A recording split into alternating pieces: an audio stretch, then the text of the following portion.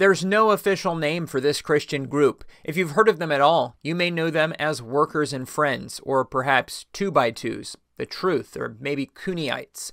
Their ministers go out 2x2, two men or women who remain celibate and have an itinerant ministry going to local groups.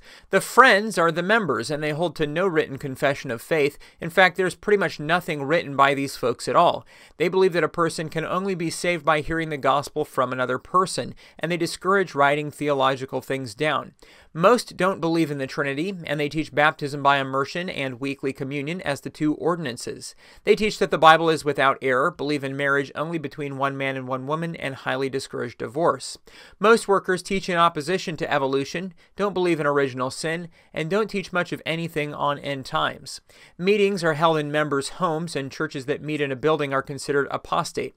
In America, they are teetotal, but in some other countries, alcohol is allowed. They are mostly pacifists, and women wear dresses and not slacks or shorts, and no makeup. Most jewelry is also unacceptable.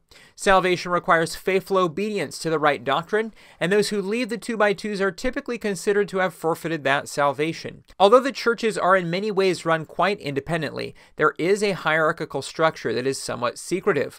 Workers report to head workers, and there are others even higher up. Most in the 2x2s view themselves as having the truth, and all other churches are illegitimate. Historically, they also taught that they have been around since the time of Christ, but more recently, some have been willing to recognize their origin in the ministry of William Irvine around the year 1900. Many people outside of the 2x2s don't even know of their existence. Another group that is little known is IFCA International. Click here to learn about this fundamentalist group in 2 minutes, or for a more detailed look at the 2x2s, click here.